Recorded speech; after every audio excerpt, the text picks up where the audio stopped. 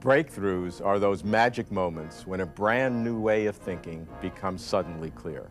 Consider some major breakthroughs in science: an expanding universe in astronomy, waves and particles in physics, continental drift in geology, DNA molecules in genetics, electrical impulses in the brain. All were startling theories when first introduced. Most are now commonly taught in high school. So what are the newest ideas floating around? What radically different scientific concepts will keep us dazzled and perplexed? Next, on Closer to Truth, what are the next breakthroughs in science?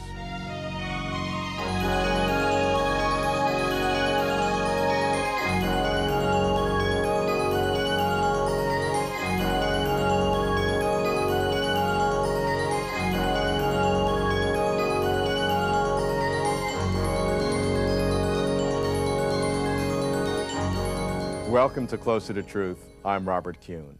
So what can we expect in astronomy, in physics, biology, brain science, behavioral science? You really never know where or when a breakthrough will occur. So we invited a diverse group of distinguished scientists and thinkers to give us their best predictions.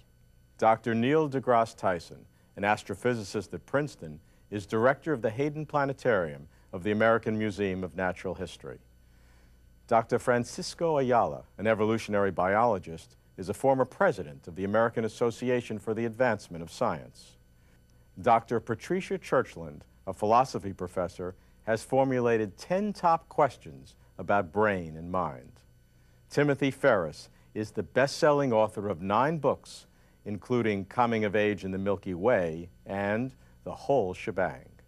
And Dr. Rochelle Gelman is professor of psychology at UCLA, where she studies the changing thought of children. Neil, where do you expect breakthroughs in the next 10 years in astronomy? What's going to be discovered? Well, I'm not sure about how other sciences, what enables them to predict, but I know that in astronomy and astrophysics, we get together as a community once per decade and prioritize space missions to advise Congress on which ways monies should be spent. And we are living in a time where very few breakthroughs come forth just by somebody sitting with pencil and paper. They come through flowing from that frontier of technology that builds us the bigger telescope, the better detector, that other part of the electromagnetic spectrum that hadn't been tested before. So you have to plan your breakthroughs. We plan our breakthroughs because they involve expensive hardware in order to do this. And by the way, that's... Which all of us on this panel are paying for, right? That's right. The tax money pays for nearly all of it. Right. That's right. And I think the fruits of that get good distribution throughout the magazines and newspapers. So we're all sort of participants in this cosmic discovery. But this is nothing new. The earliest discoveries in astronomy, the ones that really turned the world upside down, happened through the invention of the telescope. And then bigger telescopes and bigger and bigger. So that pathway is nothing new. But it enables us to predict with some precision where breakthroughs might take place. And one of them is there's something called the Space Interferometry Mission, SIM it's called, which will, when it gets launched, it'll enable us to observe with unprecedented precision the locations of objects on the sky, which means if there's something making it move or vary, you can measure that with unprecedented precision as well. And these are the places that could be the sites of other planetary systems, exactly, because the gravity of a planet influences the motion of the host star. So you'll be looking at the distance from 2 separate areas. That's correct. 2 telescopes. That's the interferometry means you're looking through over a baseline, and you're combining that information in such a way that it's as though you had a telescope of that diameter, but you get very high resolution for the investment of monies. We'll be watching for that. Okay. Francisco, you've been called the Renaissance man of evolutionary biology, a title you'll never live down, I think, but this is due to your broad understanding of the philosophical implications, not just of the biology, but what the meaning is here. Some scientists like to look at evolution as the singularly most important discovery in the history of science. Do you agree with that? I do, yes. Why? Well, it opened up completely the explanation of organisms. We did biology before Darwin only in trivial ways, and the fundamental questions all started with Darwin, which makes it possible to ask why organisms are the way they are, why they are organized the way they are, how they function, how they relate, how they change over time. It changed our worldview. Completely. It is a you know, as I like to say sometimes, is the completion of the Copernican revolution. Copernicus and Newton and the physicists in between brought the world of physics into the world of science. What Darwin did is do the same thing for organisms. Right. So after Darwin, we can do biology. Before Now, we people today are, though, taking the next step, and they're talking about evolutionary psychology and using evolution to explain everything from our appreciation of music and art to altruism and love.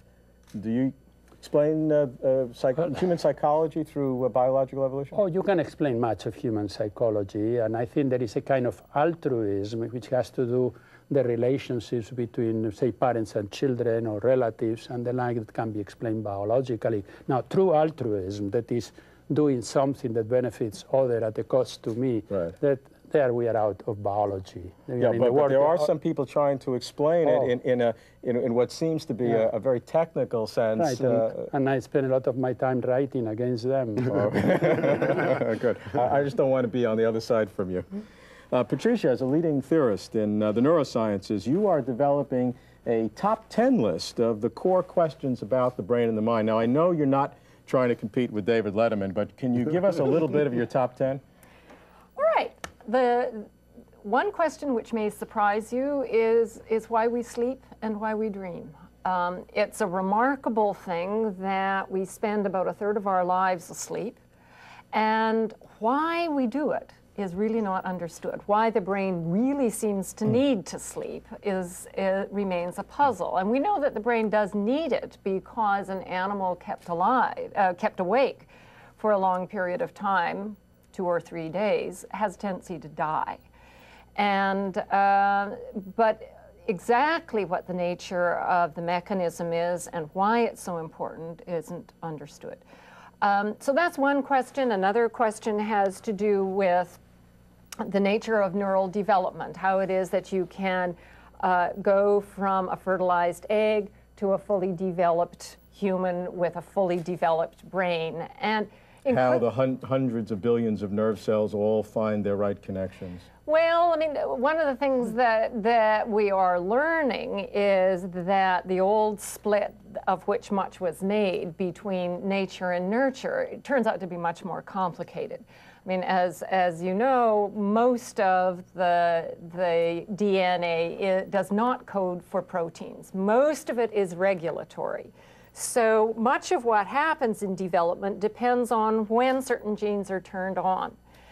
And the environment, both within the organism itself, but also outside of it, has a big influence on how the organism develops. And of course, once the organism is born, then the environment continues to have a big role. Tim, in addition to being a very distinguished author, you are what we call a generalist scholar. You've taught many subjects at the university. Is there a difference in the process, the creative process, when you have big science versus the fabled, the lone creative scientist? I think there is.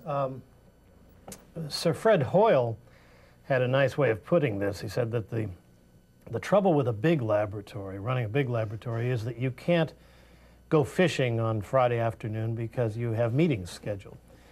And that's a pity because it's when you're out fishing that you come up with the good ideas that carry your research forward. I don't think there's anything inherently wrong with big science, but as Freeman Dyson likes to say, it's sort of like an ecology. A healthy science should contain some big projects and some middle-sized and some small ones. But the most dangerous kind of project really in science or technology is the big project in which national prestige has been tied up, because then that can't fail. And an experiment that can't fail is almost doomed. That's almost non-science. That's a good point. Rochelle, you are a cognitive psychologist who has expanded our knowledge of how children think and babies count. I want you to do something for me.